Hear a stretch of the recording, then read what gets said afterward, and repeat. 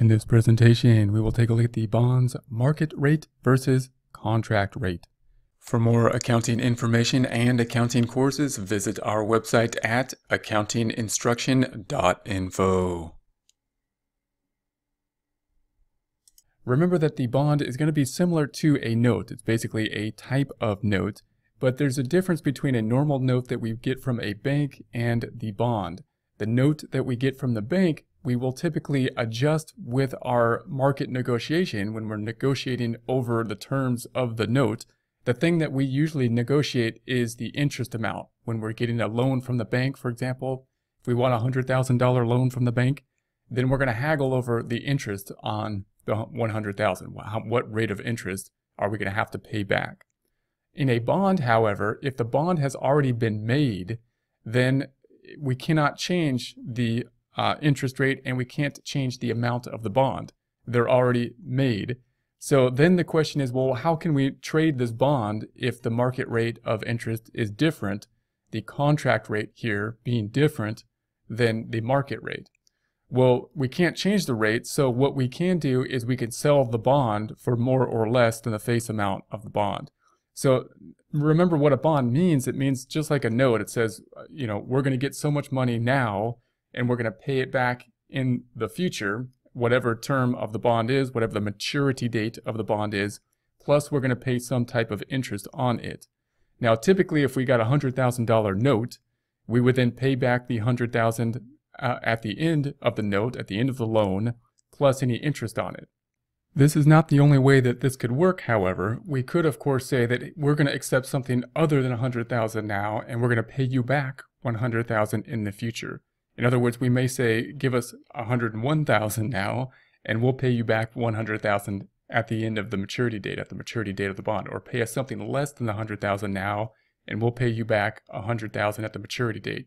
Why would you do that? Why would anybody accept that? Because of the difference in interest rates. The difference is going to be made up by the fact that the market rate is currently different than the rate that's stated here on the bond. So what would that look like? Well, that's going to give us three types of options within a bond. The first one's going to be the easiest option, and that's where the contract rate is going to be equal to the market rate. So if the contract rate is equal to the market rate, then we can just issue the bond with no discount and no premium, meaning it's going to be very similar to just a normal loan type of transaction, because the rate that is stated on the bond is in essence correct. You can think of it as being exactly what the market rate is. This would only happen if we issued the bond right at the same time. We made the bond and issued it.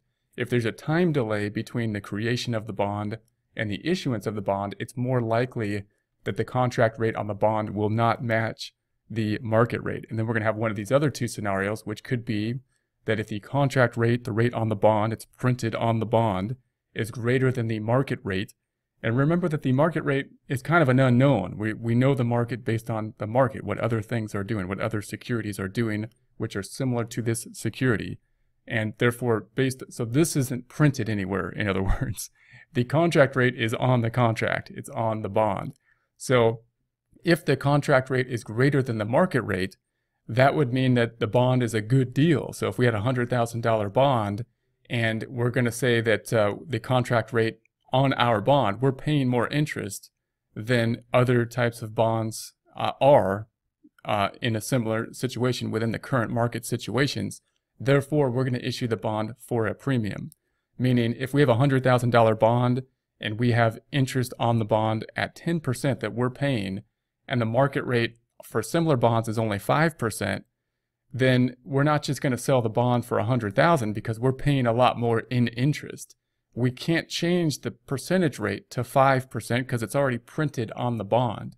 What we can do is say that we're going to sell you the bond for something over $100,000, and therefore we'll take more than $100,000 now. We'll make up the difference by paying you more in interest in the meantime, and then we'll just give you the $100,000 back at the end.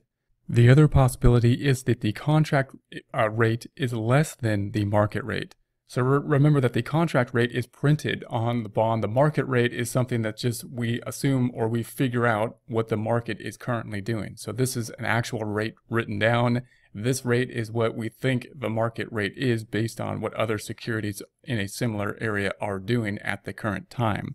So if this is the case, then we're got a contract where the rate on our contract is paying less than the market rate.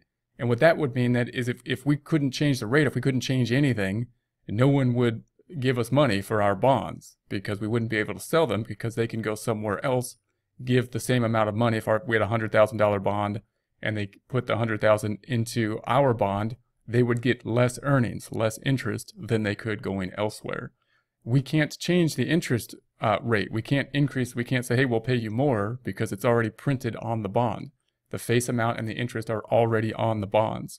What can we do then? Well, we can say we'll accept something less than 100,000 and issue the bonds at a discount. So we'll say, yeah, we're going to give you 100,000 at the end of the bond, but we'll accept something less than 100,000 now. We'll pay back 100,000 at the end. We'll accept something less than 100,000 now. Why?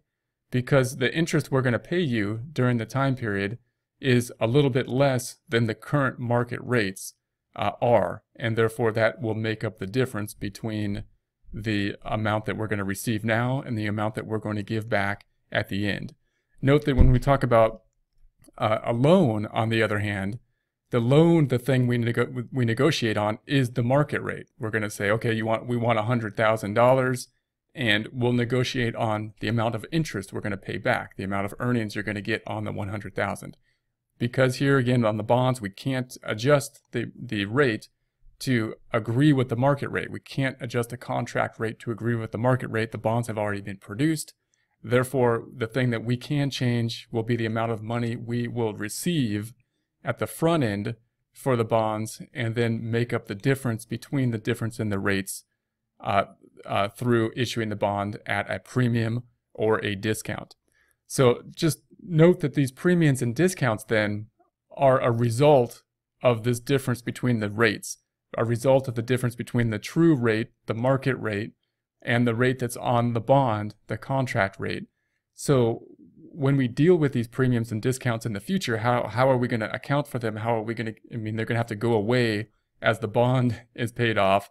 They're going to relate to interest, meaning we're going to be reducing the premium and discount and recording it to the other side, the income statement account of interest income, as the bond is going through the process towards maturity, as interest payments are made.